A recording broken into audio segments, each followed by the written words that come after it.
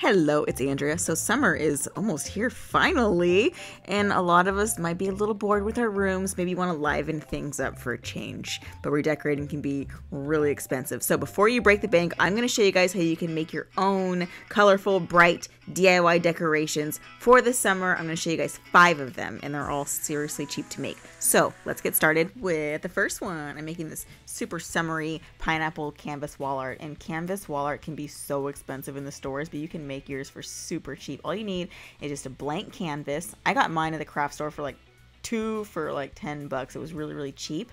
And then you need some craft paint to paint your background color. I chose this bright, what is that, teal, turquoise? I don't know. I'm not really good with my blues.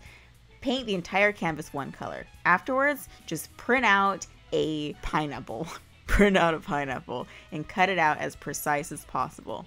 Now, the rest is so simple. All you want to do is take your cutout pineapple, you want to take some craft glue, and you want to glue your pineapple onto the center of your canvas, and obviously your canvas should be dry. And then afterwards, you want to take your craft glue and you want to cover your pineapple completely with it, and then you also want to cover the rest of your canvas completely. Try to do it separately because sometimes the pineapple or whatever you printed out could bleed onto the canvas, so try to do it as separate as possible, but make sure the entire thing is covered, and then just let it dry for a few hours and it'll come out with this really nice, pretty glossy coat and almost look like a painting. My sister literally thought that I painted this, and I was like, got him. I did not paint it, I printed it out. So afterwards, just hang it up, put it on your shelf, whatever you want to do. All right, the next project. So this one was inspired by a picture that I once saw at Urban Outfitters, and it was like $30, but you can make it for almost free. All you need is an old picture frame from home or the thrift store for like $1, and then you want to just print out a bright, colorful pattern. And then you want to print out this deer head outline or a different outline. It's totally up to you. It can be anything. And then cut it out on top of the pattern so that you have this pattern deer head shape. And then I actually painted my old frame white, and then I let it dry.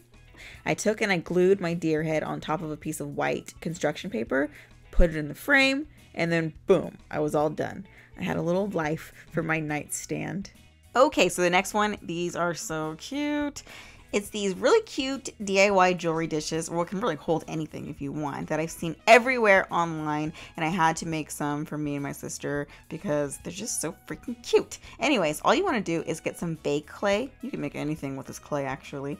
You want to roll the colors of your choice into strips like this, and then you want to twist them together, and the more you twist, the more marbly your plate or bowl whatever is going to turn out when you're finished. And then after you twist, you want to go ahead and roll it into a ball, and then get something to flatten out your ball like a pancake. Oh, I'm hungry. And then make your pancake into a perfect circle. So just cut out the excess, put a shape on top, and then cut out the excess. Then you want to take your perfect circle and you want to put it either inside or on top of a bake safe bowl. And then you want to put it into the oven for however long the clay tells you to on that brand. It's usually like 15 minutes. Put it in, bake it. Afterwards, take it out, let it cool, and then remove it. Another way to do it is, instead of putting it on top of a dish, you can just fold in a bunch of the edges like so to make it all like wavy and frilly looking. Do the same thing, bake it for as long as it says, and then take it out, and it'll be all hard and ready for your jewelry. But if you want to spice it up like I've seen in a bunch of pictures, just go ahead and take like a gold marker or a gold craft paint, and then just go right around the edges, and it'll make your jewelry dish look all cute and elegant and fancy. And you can give it as gifts, you can keep them all for yourself like I did. It's up to you.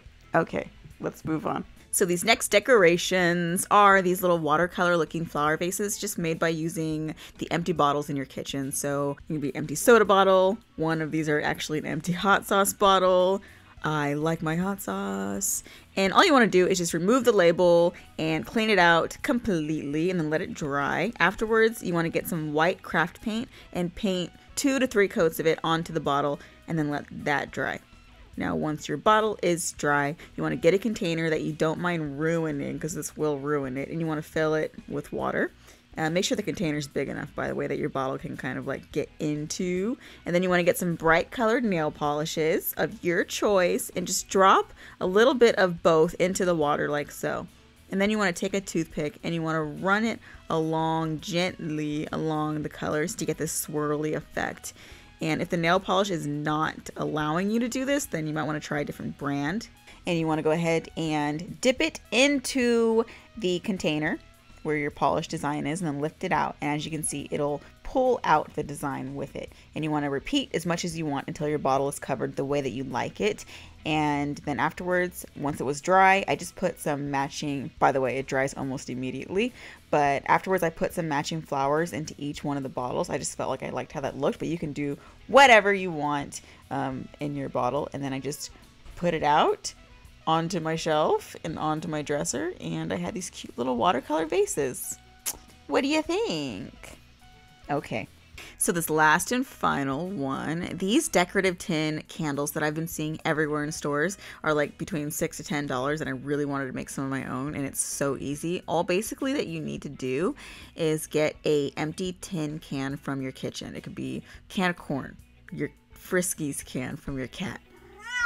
Then you want to get a really yummy smelling pillar candle. These are usually really cheap. I get mine from like Ross or Marshall's or TJ Maxx. They're like $2 each, and they smell super yummy. So I went ahead and I melted it all the way down.